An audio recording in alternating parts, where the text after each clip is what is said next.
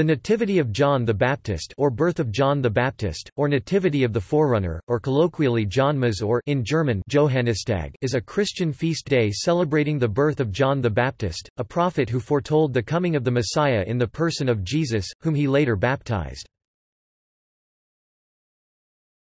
Topic: Significance.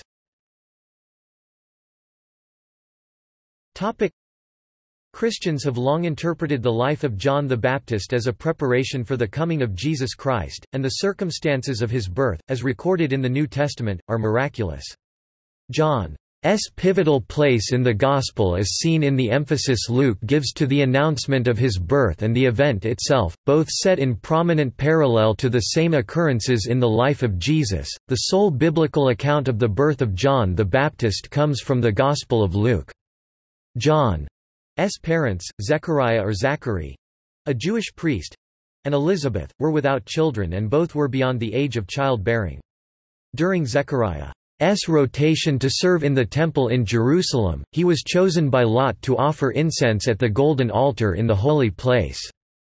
The archangel Gabriel appeared to him and announced that he and his wife would give birth to a child, and that they should name him John, a name which was unfamiliar in Zechariah and Elizabeth's families. Acts chapter 4 verse 6 refers to a John or Jonathan, a name combining John with Nathan, such that the N at the end of John is also used as the first N in Nathan among the high priests who challenged the apostles' preaching after Pentecost, so the name was not unknown within the wider priestly family. However, because Zechariah did not believe the message of Gabriel, he was rendered speechless until the time of John's birth. At that time, his relatives wanted to name the child after his father, and Zechariah wrote, "His name is John," whereupon he recovered his ability to speak. Luke chapter 1 verses 5 to 25, 157-66. Following Zechariah's obedience to the command of God, he was given the gift of prophecy, and foretold the future ministry of Jesus, this prophecy forming the text of the Benedictus Canticle. Liturgical celebrations.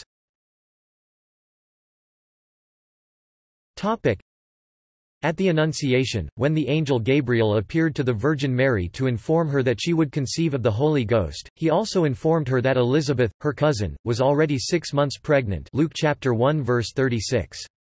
Mary then journeyed to visit Elizabeth. Luke's Gospel recounts that the baby leapt in Elizabeth's womb at the greeting of Mary. Luke chapter 1 verse 44. The Nativity of John the Baptist on June 24 comes 3 months after the celebration on March 25 of the Annunciation, when the angel Gabriel told Mary that her cousin Elizabeth was in her 6th month of pregnancy, and 6 months before the Christmas celebration of the birth of Jesus. The purpose of these festivals is not to celebrate the exact dates of these events, but simply to commemorate them in an interlinking way. The Nativity of John the Baptist anticipates the feast of Christmas. The Nativity of John the Baptist is one of the oldest festivals of the Christian Church, being listed by the Council of Agde in 506 as one of that region's principal festivals, where it was a day of rest and, like Christmas, was celebrated with 3 masses, a vigil, at dawn, and at midday. It is one of the patronal feasts of the Order of Malta. In Western Christianity. Ordinarily, the day of a saint's death is usually celebrated as his or her feast day, because it marks his or her dies natalis, or birthday, into eternal life. To this rule there are 2 notable exceptions, the birthday of the Blessed Virgin Mary and that of John the Baptist. According to Catholic tradition and teaching, Mary was free from original sin from the first moment of her existence. Her conception itself is commemorated by a separate feast, while John was cleansed of original sin in the womb of his mother. The Nativity of John the Baptist, though not a widespread public holiday outside of Quebec and Puerto Rico, is a high-ranking liturgical feast, kept in the Roman Catholic, Anglican and Lutheran churches. Since in the Roman Rite it is celebrated since 1970 as a solemnity, in the 1962 form of that liturgical rite as a feast of the first class and in still earlier forms as a double of the first class with common octave, it takes precedence over a Sunday on which it happens to fall. The Reformed and Free churches give this celebration less prominence. Like the birth of the Virgin, the subject is often shown in art, especially from Florence, whose patron Saint John is. It was often given a prosperous contemporary setting, and often only the presence of a halo or two distinguishes it on a desco da parto or birth tray from a secular depiction of a mother receiving visitors while lying in. The scene in the fresco cycle of the life of John in the Tornabuoni chapel in the church of Santa Maria Novella in Florence is probably the most famous, created by Domenico Ghirlandaio and his workshop between 1485 and 1490.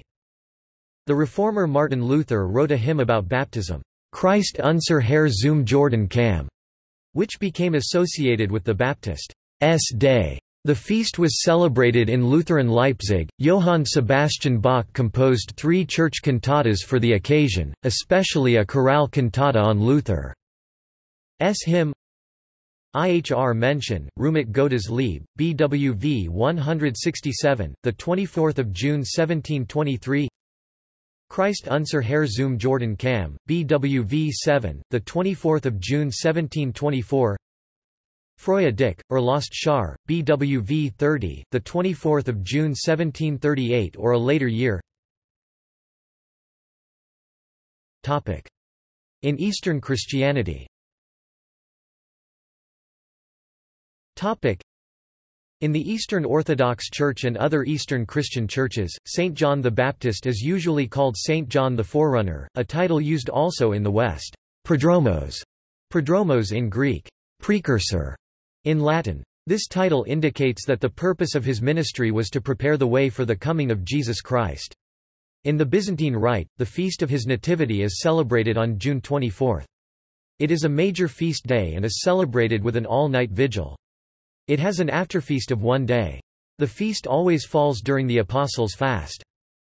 In addition to the birth of John the Baptist, the Byzantine Rite also has the following commemorations of the life of John the Baptist.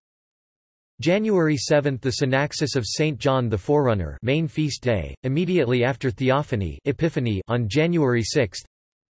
February 24 – first and second finding of the head of Saint John the Forerunner. May 25 – third finding of the head of Saint John the Forerunner. August 29 – the beheading of Saint John the Forerunner. September 23 – Conception of St. John the Forerunner and the commemoration of Sts, Zechariah and Elizabeth. The Armenian Apostolic Church commemorates the birth of John the Forerunner on January 15, and June 7 is the commemoration day of Saint John the Forerunner. September 1 is the feast of Saints John the Forerunner and Job the Righteous. In Ukraine, Belarus and Russia, Ivan Kupala Day is celebrated in the 7th of July. Topic: Celebration. Topic: The question would naturally arise as to why the celebration falls on June 24 rather than June 25 if the date is to be precisely 6 months before Christmas. It has often been claimed that the church authorities wanted to Christianize the pagan solstice celebrations and for this reason advanced St. John's feast as a substitute. This explanation is questionable because in the Middle Ages the solstice took place around the middle of June due to the inaccuracy of the Julian calendar. It was only in 1582, through the Gregorian calendar reform, that the solstice returned to June 21 as it had been in the 4th century. Therefore, a more likely reason why the festival falls on June 24 lies in the Roman way of counting, which proceeded backward from the calends first day of the succeeding month. Christmas was the 8th day before the calends of January, octavo calendas January. Consequently, St. John's Nativity was put on the 8th day before the calends of July. However, since June has only 30 days, in our present Germanic way of counting, the feast falls on June 24. Nevertheless, the fact of the feast falling around the time of the solstice is considered by many to be significant, recalling the words of John the Baptist with regard to Jesus, "He must increase, but I must decrease." John chapter 3 verse 30. Topic: Customs. Topic: All over Europe, St. John's fires are lighted on mountains and hilltops on the eve of his feast. As the first day of summer, St. John's Day is considered in ancient folklore one of the great charmed festivals of the year. Hidden treasures are said to lie open in lonely places, waiting for the lucky finder. Divining rods should be cut on this day. Herbs are given unusual powers of healing, which they retain if they are plucked during the night of the feast. In Germany they call these herbs Johanniskraut Street. John's herbs, and people bring them to church for a special blessing. In Scandinavia and in the Slavic countries it is an ancient superstition that on St. John's Day witches and demons are allowed to roam the earth.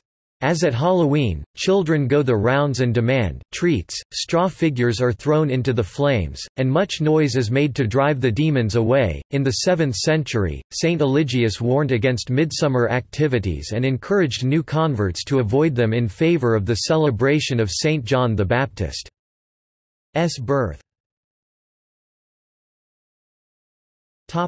See also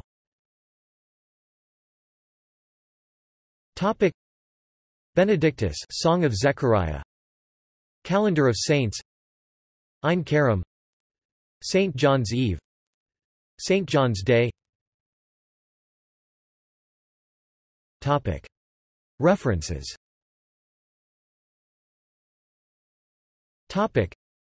This article incorporates text from a publication now in the public domain. Herbermann, Charles, ed. 1913. John the Baptist.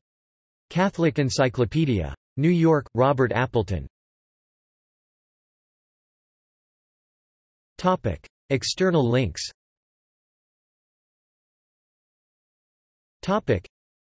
Nativity of the Holy Glorious Prophet, Forerunner and Baptist John Orthodox icon and Synaxarion.